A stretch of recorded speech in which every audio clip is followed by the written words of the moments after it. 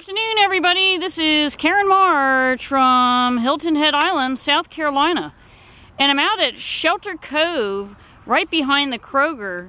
And it's always tough to film these birds because the sunlight's usually too bright and you can't appreciate what we're seeing. This is not a rookery, but a roost. And the majority of the birds are going to be the white ibis, which you see with the pink feet here. And they've got a decurved beak. Now we do have a mixture of snowy egrets, great egrets, a few little blue herons, and the tricolor herons. As I zoom in, okay, you'll see the white ibis here. Now most of these birds are going to be breeding out at Pinckney Island in the summertime.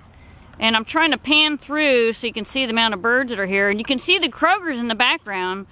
And we're excited to report that the developers are going to protect this pond. So again, this is Shelter Cove at the center of the island. All right, everybody, it's Karen March signing off live from Hilton Head Island. Have a great night.